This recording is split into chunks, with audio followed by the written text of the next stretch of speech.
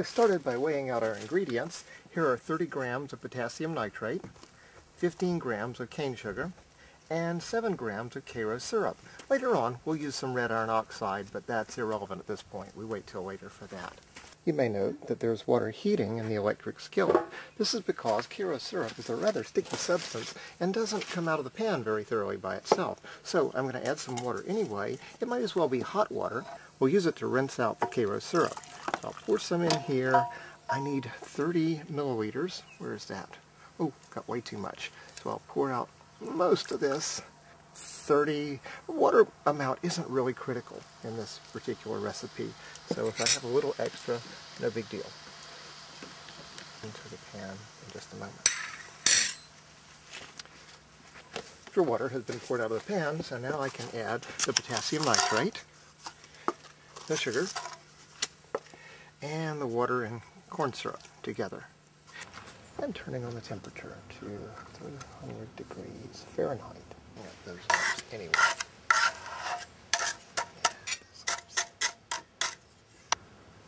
In the meantime, we should document what's being done here.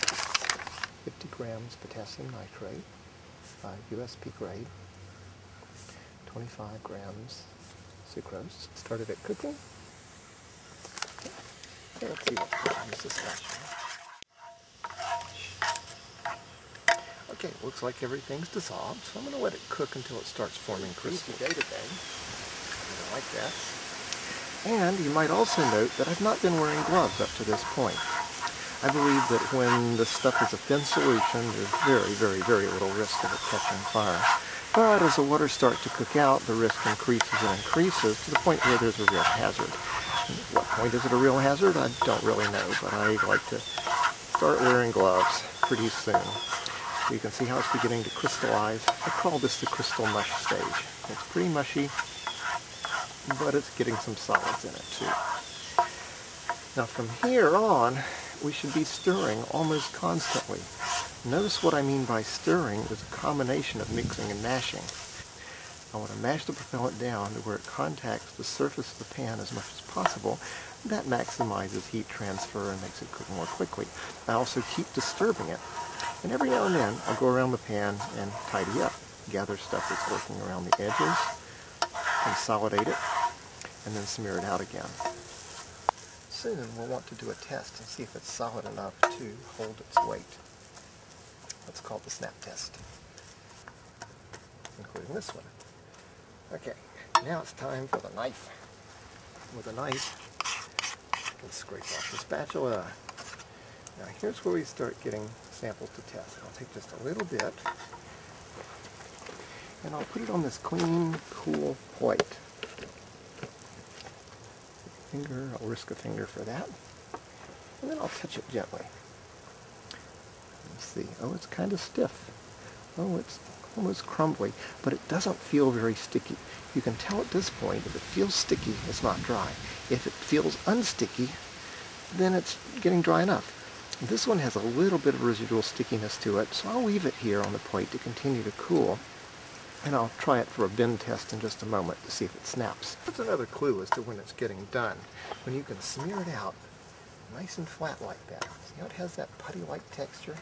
The more surface area exposed to the pan, the quicker it heats. The more surface area exposed to the air, the quicker it dries. So you want a thin layer. And you want to keep disturbing it. Keep working it.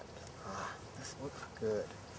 So I'm going to gather it up into a blob, scrape it off with a knife, take what I feel will be a representative sample, and we'll give it a test. Right.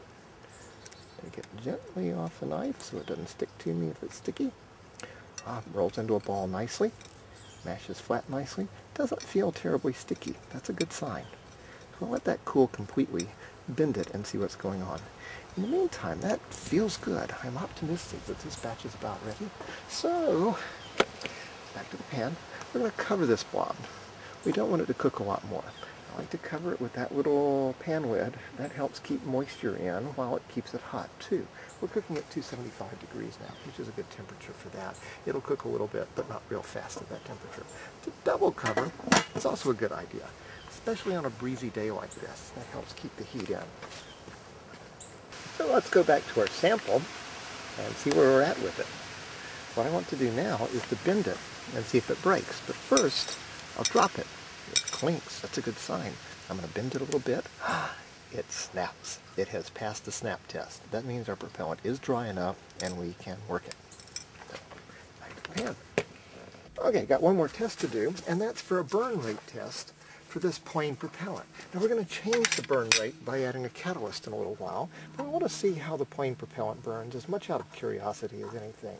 So I'll grab a little sample, set it down here on the cloth board, and cover the pan. I just want to protect it as much as possible, and us as much as possible.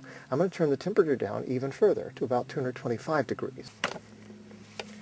Okay, we got our slug of propellant.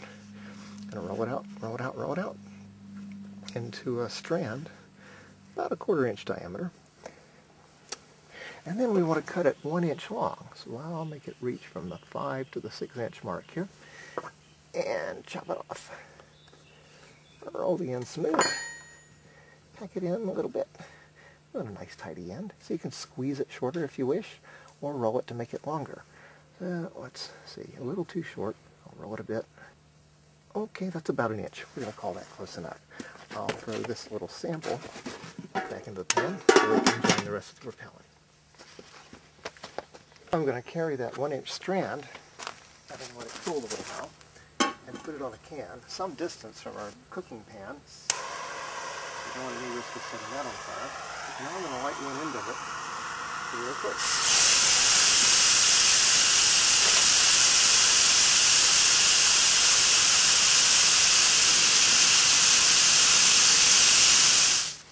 I counted out about 12 seconds there. Time to add the catalyst. Now we've weighed out 1/2 gram of red iron oxide. Get back to the pan. Get our gloves and glasses back on.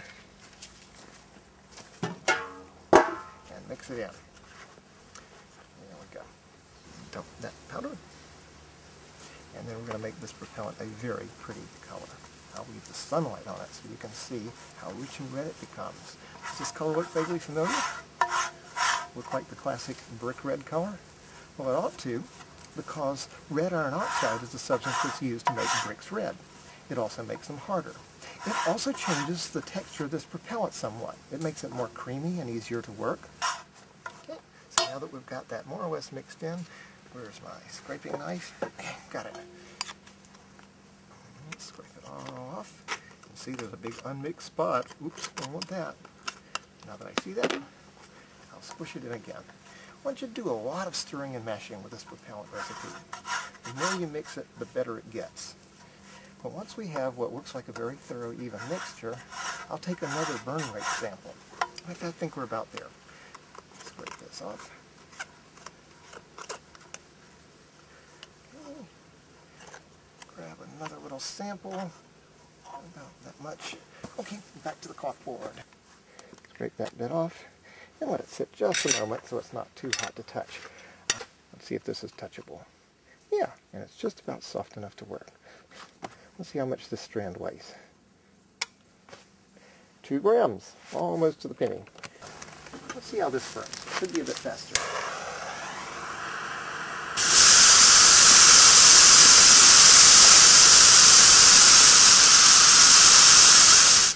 I counted 6, maybe 7 seconds, so that very nearly doubled the burn rate of this propellant.